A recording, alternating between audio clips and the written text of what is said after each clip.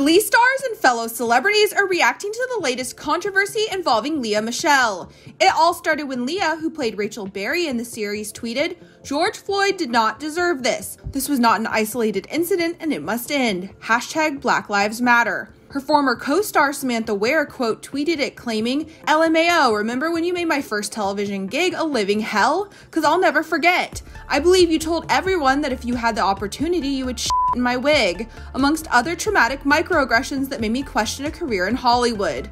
Now others are reacting. Though she didn't mention Lea specifically, Lea's fellow Glee co-star Amber Riley, who played Mercedes Jones, seemingly reacted with two gifs, one where she sips out of a cup.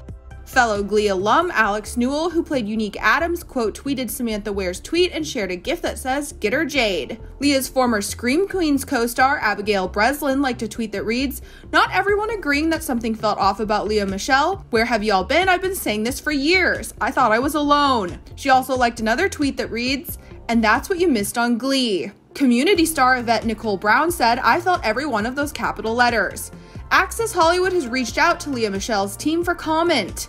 This isn't the first time Lea has been criticized by fellow Glee stars. Naya Rivera previously spoke out about Lea in her 2016 memoir, Sorry Not Sorry, Dreams, Mistakes, and Growing Up. She wrote claiming, "If I'd complained about anyone or anything, she'd assume I was bitching about her. Soon she started to ignore me, and eventually it got to the point where she didn't say a word to me for all of season 6. Lea and I definitely weren't the best of friends, and I doubt we'll ever sit on her couch and eat kale together again." Later, in 2019, Naya was on Watch What Happens Live and seemingly backtracked, saying there's no beef between them.